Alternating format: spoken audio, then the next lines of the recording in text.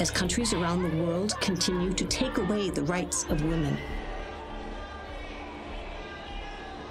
Sometimes slowly, sometimes in the blink of an eye.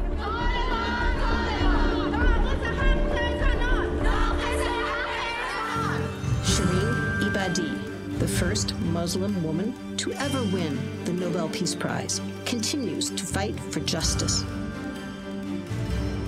This is a story about how quickly things can change, how fragile democracy and human freedom can be. This is a cautionary tale about one woman's struggle to restore the rights that women have lost. The women of Iran, the women of the world.